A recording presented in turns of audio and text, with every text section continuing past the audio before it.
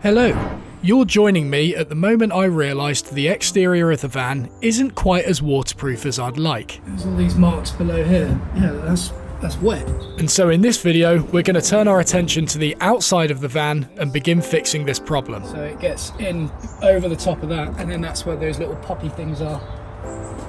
So it's leaking through them. Now there's three things I need to address here. The first one is sealing these clips. The second one is protecting the underside of the van from rust. And the third one is sealing these holes left over from the ramp fixings.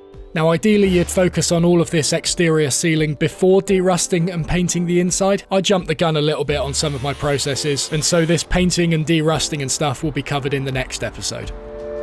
Of course, I started attacking this in my usual brutal methods by just trying to rip it off by hand, but it became very clear to me that this would either damage the trim or my hands, basically whichever came first. So I invested in this really handy trim kit that made the job much easier, and I found a ton of other uses for it ever since. This job would be much easier with two people, because all you'd need to do is squish the clips together on the inside with a pair of pliers and then have someone on the outside pulling it off.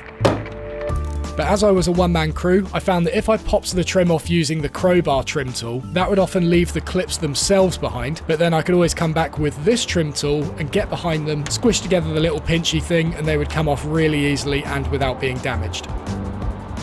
Once I'd done that, I cleaned off all the dirt and grease and grime with some soapy water.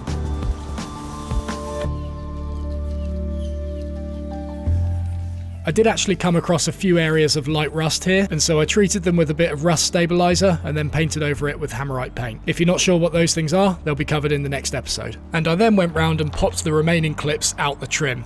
Now, the clips themselves were actually a little bit minging by this point, and so it made sense to give them a bit of a scrub as well.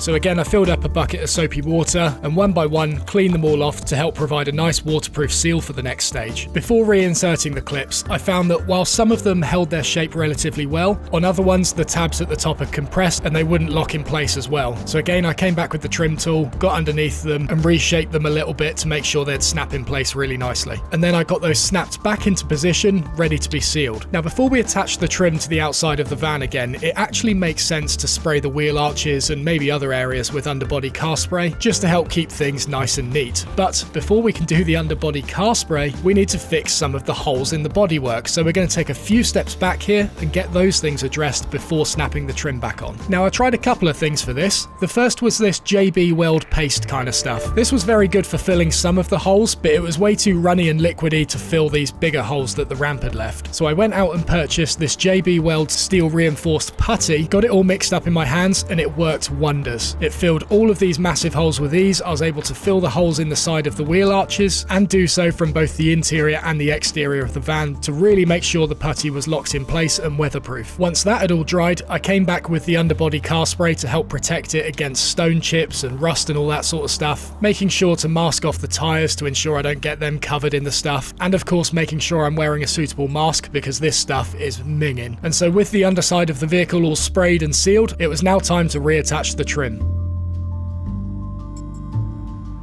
Now, judging by the amount of water stains in the van, it's pretty clear we can't rely on the sealing capabilities of the clips alone. So we're going to need a little bit of help by this stuff. Silirub LMN. Other than having quite a captivating name, which one of my Instagram followers pointed out, the main reason I chose this stuff is because it's neutral cure, which from what I understand is just less likely to affect paintwork. It's also quite flexible, so it's going to be able to deal with the vibrations of the van quite nicely, and it's not an adhesive, it's just a sealant, so should these clips ever need to come off in the future, they would do so much easier than if I were to be using an adhesive sealant here. So you can do this to the trim along the entire length of the van. Just watch out for hidden fixings that are holding the trim in place, because they're not that easy to find. You want to be searching in the wheel arches for them, you want to be searching on the sliding door, and both the driver and passenger door as well. With that all said and done, the final two precautionary measures were to spray the inside walls with a bit of Waxoil, just in case any water did manage to sneak through, and then it's also worth getting under the van and double checking the drainage holes are all clear of dirt and debris. I found that just getting a lolly stick and poking it around in there was able to clear it out pretty nicely.